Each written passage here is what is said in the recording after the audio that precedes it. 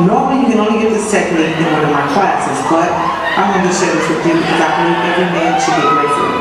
When you grapefruit your man, it's going to feel as if you are giving him head and fucking him at the same time. So what you need to do is you need to, of course, have a grapefruit. You want to make sure you get the ruby red, sweeter, that's easier. If you are allergic to grapefruit or can't use a grapefruit for your medication, you can always use a large navel orange. Now, what you want to do is make sure that the grapefruit is room temperature. All you have to do is put it in warm water. Do not microwave it, do not boil it. Then, once it gets to that temperature, all you need to do is roll it.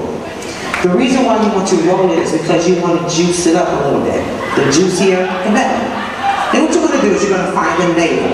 Once you do that, you're going to place it on the plate and the navel on the outside. You want to take a knife and you actually want to cut one side of that navel off. Now, all of this that you're doing, he will not see any of this preparation because I'm going to tell you that a little bit later, it's a trick. Then what you're going to do is you're going to take it to the other side and do the same thing. So you should have a grapefruit that has two sides missing just like this. Now what you're going to do is you're going to put a hole in the middle of the grapefruit approximately the size of your man's penis. Then what you want to do is you're going to take the knife midway down and make sure it goes all the way through. All you want to do is make a nice hole in the middle of the grapefruit. Now if you take it and make it too big, that's okay, but you can always squeeze your hands like the muscles of your vagina.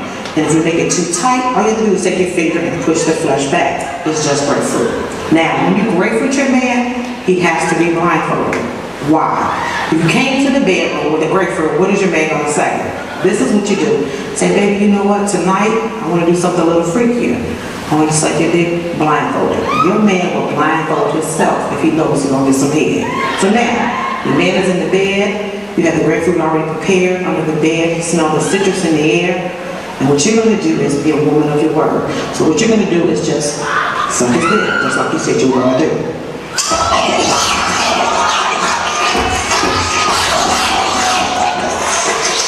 Once he's nice and erect, what you're going to do is replace the grapefruit from your mouth. You're going to twist up and down his shaft and suck the head at the same time.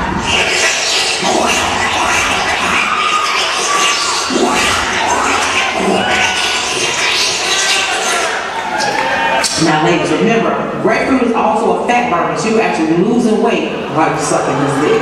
Now, once you're doing this technique, it feels amazing to him, but he still has no idea what you're doing. So what you want to tell your man to do is this: take the blindfold off. He's going to be looking at you like, what the hell are you doing? But he'll never say stop. All he's going to be thinking is, I could have been fucking grapefruit all these years. And that's the grapefruit technique.